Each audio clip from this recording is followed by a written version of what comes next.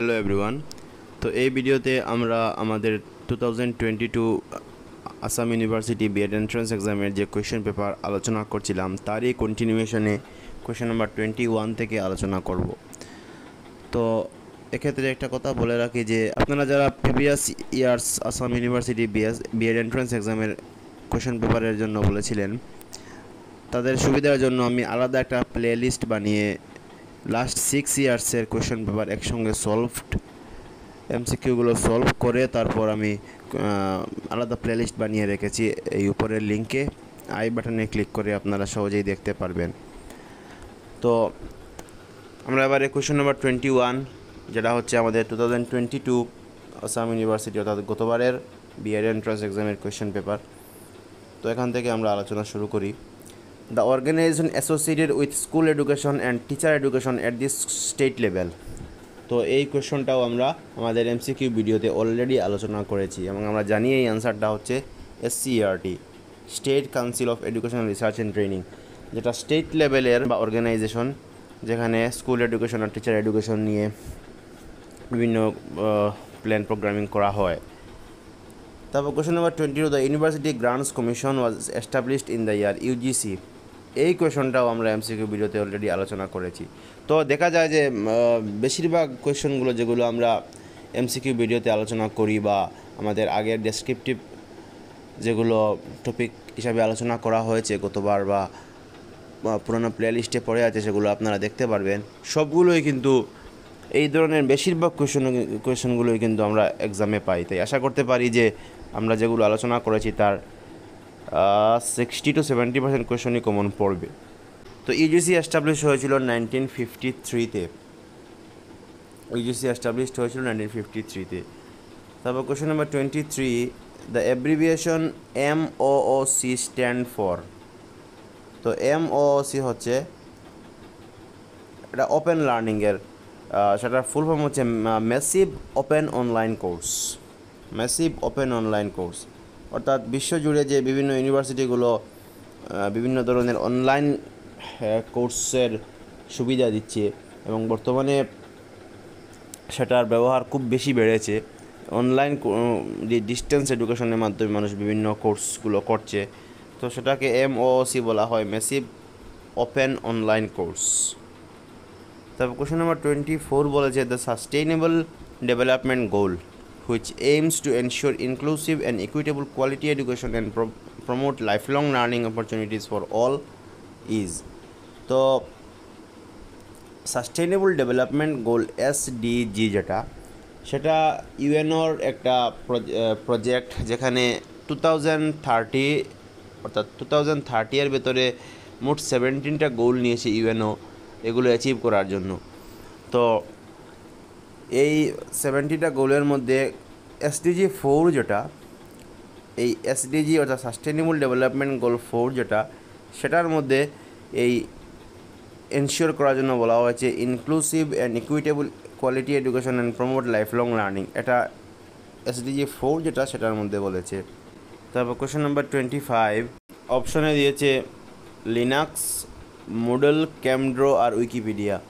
তো আমরা জানি লিনাক্সটা হচ্ছে একটা কম্পিউটার অপারেটিং সিস্টেম।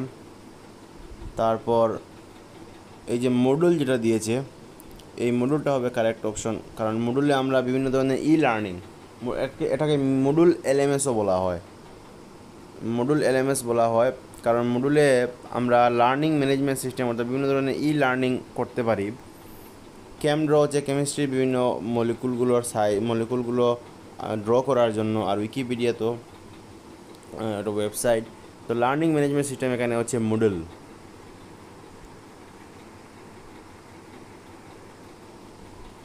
তারপর question number 26, the national professional standards for teachers NPST has been proposed for the improvement for improving the quality of।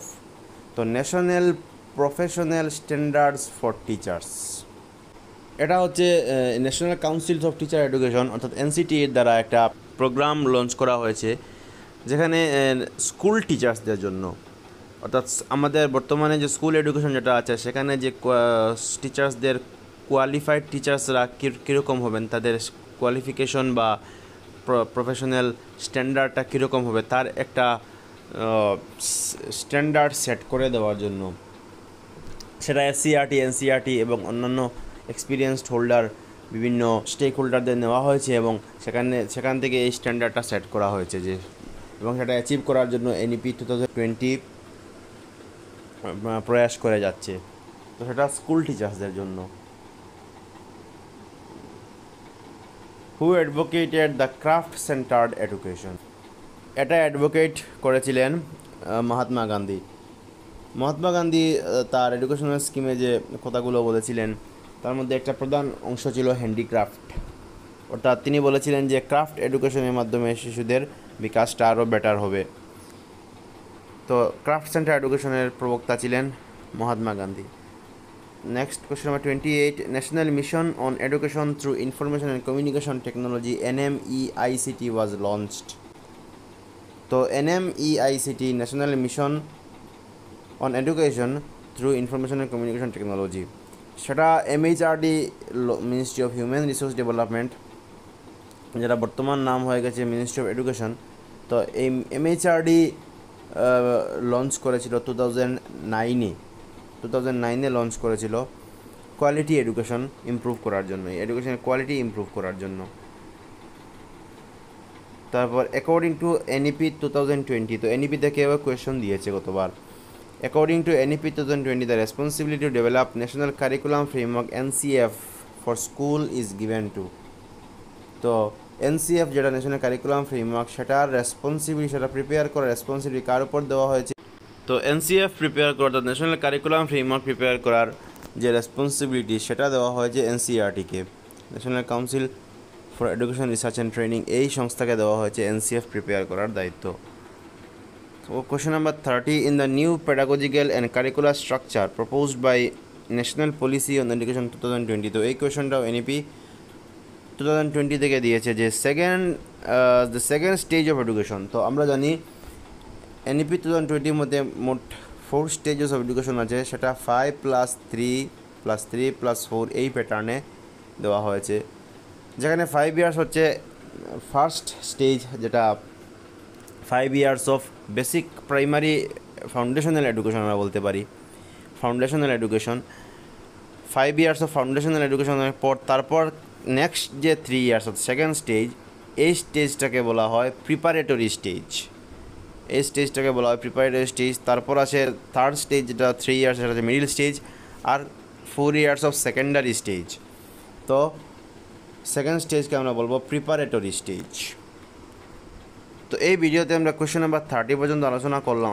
আমরা তারপরের ভিডিওতে, যেহেতু এখানে দিয়েছি জেনারেল ইংলিশ 10 মার্কস, তো আমরা চেষ্টা করব জেনারেল ইংলিশ বা জিকে প্রশ্নগুলো দেওয়ার জন্য।